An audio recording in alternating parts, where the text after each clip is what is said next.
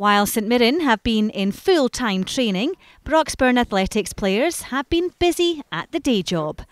For star striker Xander Miller, that means running his bathroom business. Hello Miller Bathrooms. On Saturday, he's hoping to swap the taps for tap-ins, but until then he won't have too much time to work on his finishing. To be honest, it's just been work as normal. It says fitting a bathroom today and then got football training tonight, so it's just been the standard week, to be honest with you. I've had customers coming into the showroom and they all know about the game, and merchants that I've been going to out with the job, and they're all excited for me, so it's a pretty big thing, pretty big deal.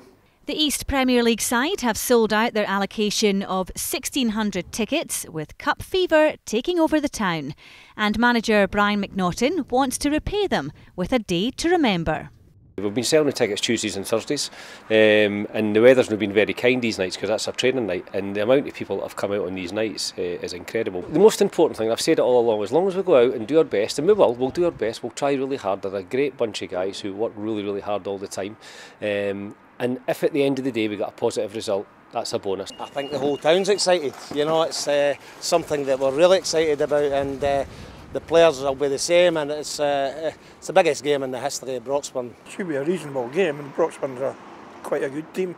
I think they played really well last season, and they seem to have done well the previous games as well. And St Mirren haven't done the best this season, so hopefully.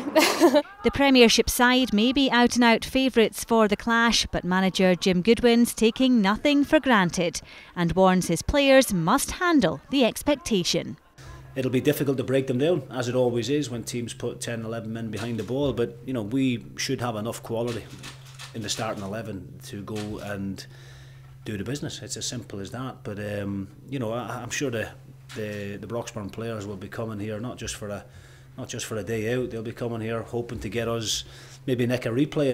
And as for the man who's already scored 6 times in the competition this season, what would it mean to you to score on Saturday? I mean everything, to be honest, but this is all I really want to do is put on a performance that would make everybody proud.